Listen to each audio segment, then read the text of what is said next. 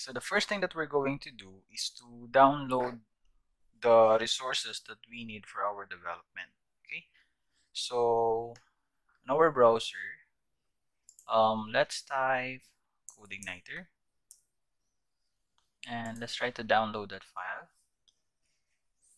Let's go here, download, and we're going to download the CodeIgniter 3.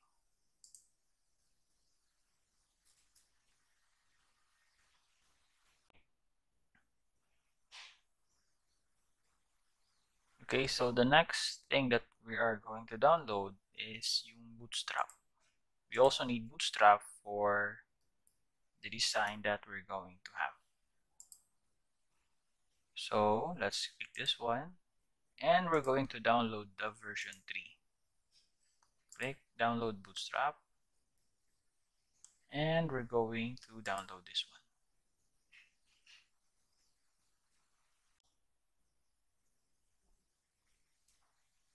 Okay, so aside from that, we also need a jQuery because it will be used in the part of the Bootstrap kasi dependent yung Bootstrap, yung mga JavaScript code niya sa jQueries. Then, ida-download din natin yun. So, sabihin natin to. So, all we need to do is to right-click and save as. Then, save natin siya sa downloads. Okay. Now, since we already downloaded yung mga resources na kakailanganin natin for the development, let's try to copy those one. Let's go to the downloads and unzip the CodeIgniter file. Extract natin yan. Then, open that one. And ito na yung files ng CodeIgniter. Then, we're just going to copy this one. Copy. Then, ilalagay natin yan sa ating SAMP. htdocs. Then, dito, paste natin.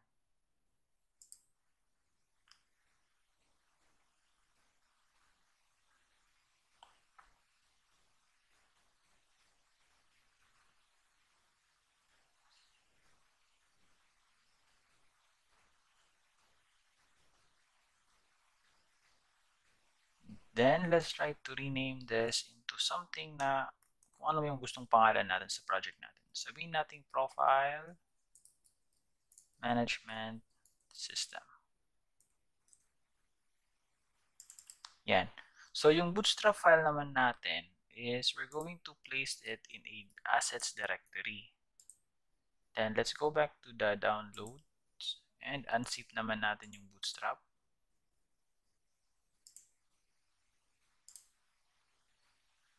Okay, so we're just going to copy this whole thing. Copy. And balik tayo sa SAMP, yung sa project natin. Profile Management System, then Assets. So, yan. So, rename lang natin into Bootstrap lang. Then, yung jQuery naman, of course, we need to copy this as well. And ilalagay naman natin to within the assets directory pa rin, but we're going to place it under a JS folder. Then, gagawa rin tayo ng iba pang folder. Sabihin natin yung CSS. Kasi later on, gagamitin natin yan. And also for images. Just in case, kailangan natin ng mga images. At least, organized na yung files natin for our assets. Okay. So, once we've already done that, the next thing na gagawin natin is to start natin yung SAMP. Since I'm using yung SAMP as my local server installer as package, I need to start this one. So, it's up to you guys kung ano yung server package na ginagamit nyo. You can use naman yung WAMP or even Laragon, or you can have your own virtual machine. So, nasa sa inyo na yon kung alin yung setup ng local development server nyo. So, on my end, I'm using SAMP. So, let's just wait until ma-start na yung both sa Apache at saka yung MySQL. So since okay na siya, all we need to do, we can close this up na. And let's try to run our application. So i-close mo lang itong iba.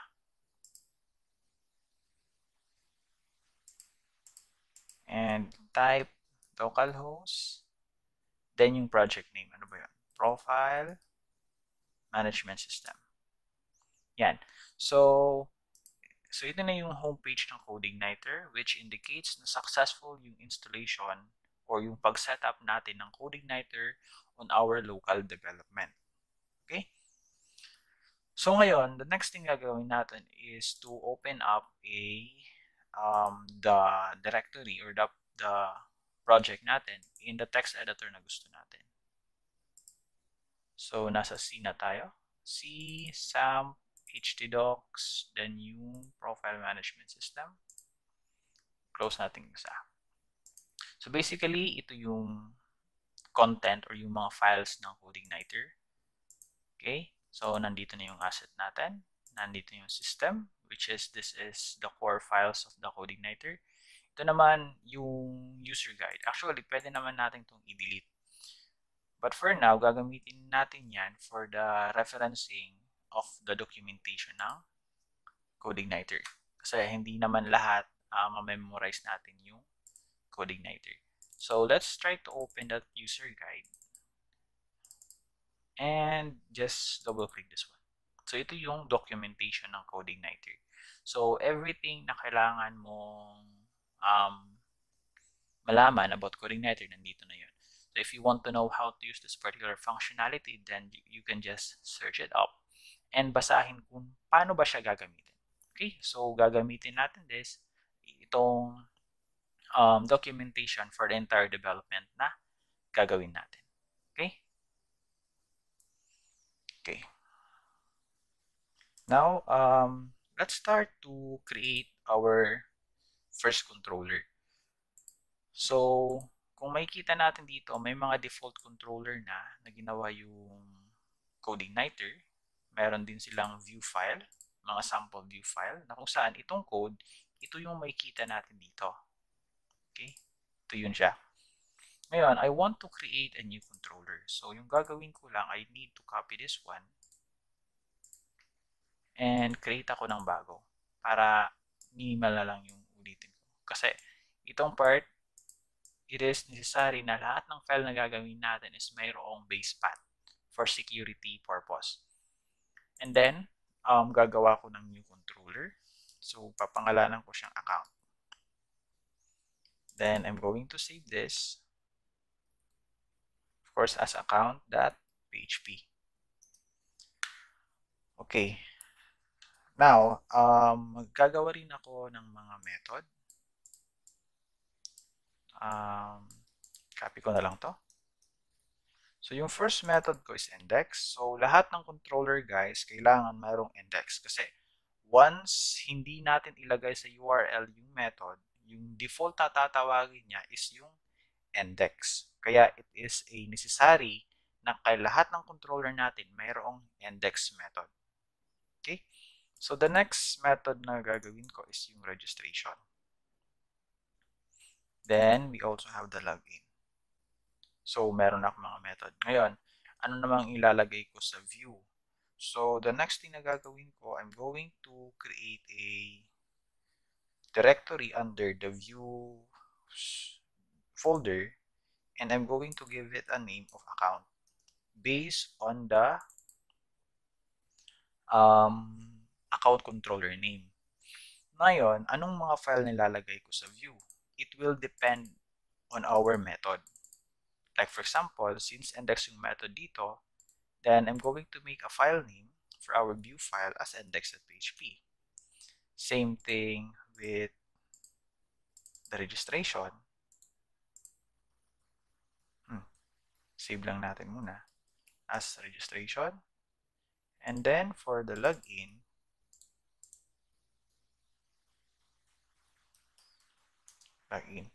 Now, let's try to load that file. So dito, it should be under a particular folder, and then yung index file without the extension, which is the .php. And then dito naman. And then for the login, ganito naman. So at this particular approach, malalaman natin na on this particular controller, meron siyang mga file na index, registration, at saka yung login based on the method names. Okay? So ngayon, maglalagay na tayo ng mga sample HTML file sa ating template file. Sabihin natin to, profile, yung title profile, management system. Okay? Then, dito maglagay lang muna ako ng H1. Sabihin natin homepage. Save. Then, copy ko lang to. Sabihin natin sa login. Copy. Then, sa registration.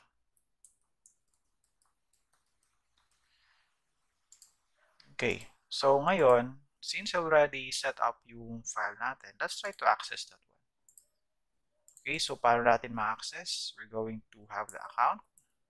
If we're going to slash, sabihin natin yung index. Actually, yung index, hindi naman siya necessary na ilagay pagdating sa URL kasi the default method na babasahin naman is yung index. We're trying to enter this one, object not found. Kulang siya ng kailangan tayo maglagay muna ng index.php. Then enter. Yan. Then if we're going to call the other method, sabihin natin yung registration. Yan yung registration. Then if we're going to call yung login, then yan naman yung login. Okay? So that's how we call yung mga method or mga pages of our application. Pero, bakit mayroong index.php? Is there a way ba na pwede nating i-remove yan? Na once we try to access a page, yung URL niya is ganito na lang? Actually, there is. There is a way na ganun lang yung gagamitin natin.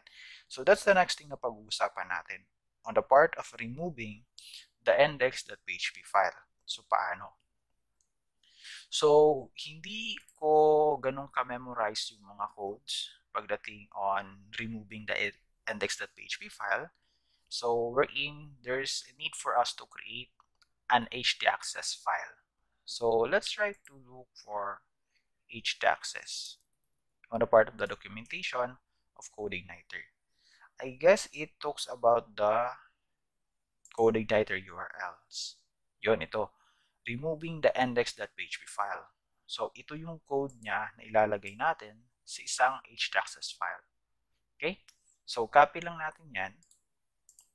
And balik tayo sa ating file.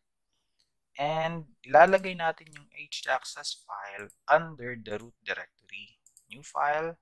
Lagay natin. Save natin siya as .htaccess. Then, save. Okay? So once you do that, and if you try to access the page, something like this, accessible pa rin siya, basically. But if you're going to remove this one, accessible na. Kahit wala na yung index.php file. Kahit ito, homepage, yung registration, then yung login. Okay? So that's how we remove yung index.php file sa part ng URL. Okay, so kahit pa paano, mas nagiging maganda ng basahin yung URL natin comparing yung kanina. Ngayon naman, what if gusto ko yung homepage ko ito? Kasi ngayon, yung homepage natin is yung kanang CodeIgniter homepage. So anong gagawin natin para yung homepage is based sa ginawa natin, hindi yung sa CodeIgniter? So all we need to do is to set up the default routes. So ano ba yung default routes? Saan ba ito makikita? So let's open the application folder, look for config, and go to routes.php file. And at the bottom part, makikita natin tong default controller. So yung default controller will serve as the home page. Controller, the home page of our website. So, yung gagawin natin, since yung gusto kong maging homepage is yung index natin dito, yung tatawagin ko yung account na controller. So, ilalagay ko account.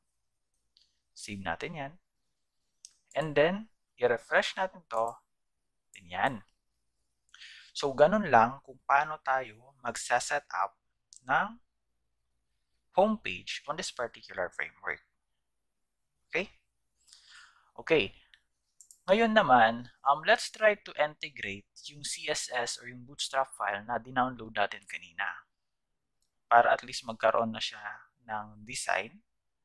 And then, pwede na natin ma-utilize yung mga styles that was implemented on the Bootstrap.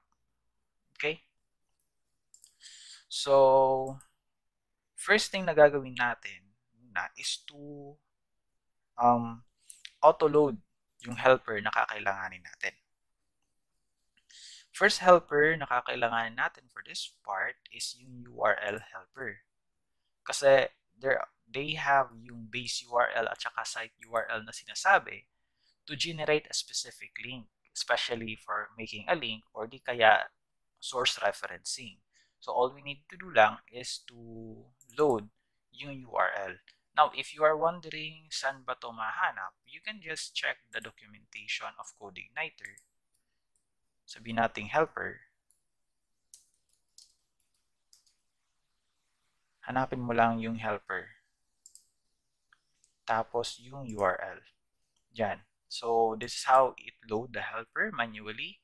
But there is a way naman to load it using auto-loading. Kagaya yung kanina ginawa ko. Okay? So, if you want to know other yung mga functions na available sa helper na to, you can just read this documentation. Okay? Okay, so let's try to go back. So, after doing that, the next thing na gagawin natin is to set up the base URL. So, saan ba makikita yung base URL? Makikita yan dito sa config file. So, ito yung base URL. So, ano ba yung base URL? So, yung base URL basically is ito, yung homepage link mo. That's your base URL. Or yung domain, sabihin natin yung domain name.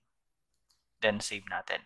Ngayon, itong index.php file, ito yung nalalagay sa URL. Okay? So, since we already manipulated yung htaccess, then we can now remove this one. Then, save it. Then, okay. So, done na tayo na ma-set up yung base URL at saka ma-autoload yung helper na kakailanganin natin for source referencing on the part of yung sa mga CSS. Okay? Okay, so let me try to close other file here and go to the file. Sabihin natin sa home page. So dito, basically, yung pag-link ng CSS is using the link tag. Yan. Then dito naman ilalagay natin yung, of course, yung CSS link. So we're going to use yung base URL. So let's try to echo kasi it will return the link. So base URL. Yan. Then anong ilalagay dito? Will be the CSS, yung Bootstrap natin. So assets. So nandito siya. Tingnan natin. Assets, under Bootstrap, under CSS. Then kukunin lang natin dito yung minified version. So assets, Bootstrap /CSS Bootstrap .mean.css. Yan. Then, ano pa? Kailangan rin natin yung sa minified version ng JavaScript. Script tag. Then, we should indicate yung source. So, let's try to copy this one para mas maging madali. And change this JS then change this into JS as well. Okay? So, na-source na natin to. Ngayon, yung JavaScript file ng Bootstrap is dependent to the jQuery file, which is yung kanina na download din natin, which is ito. So, let me copy this one and source that particular JavaScript file. So, let me try to right-click and just copy the name. Okay? And paste it here. Yan. So, na-search na natin. So, if it works well, if you're trying to visit yung homepage and refresh this one, mag-iiba na yung design niya. Yan. Nag-iba na. So, paano pa naman natin malalaman if talagang nasosource naman yung ibang file? We can just do some right-click, view page source, and then just click on that particular link. Yan. So, if makita na natin yung mga codes, therefore, we successfully source reference those files. Okay? And what about this one? Okay. So, successful na yung pag-link natin. Ngayon, yung gusto kong gawin is maging available din siya sa ibang pages na ginawa natin.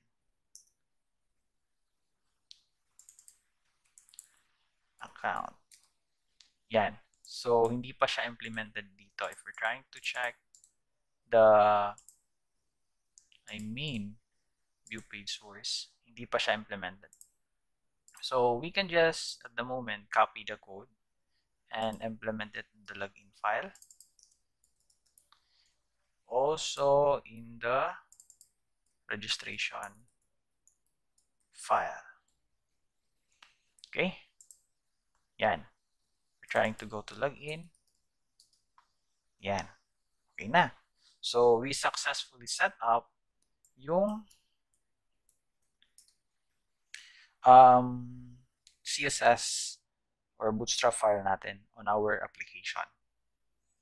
Okay?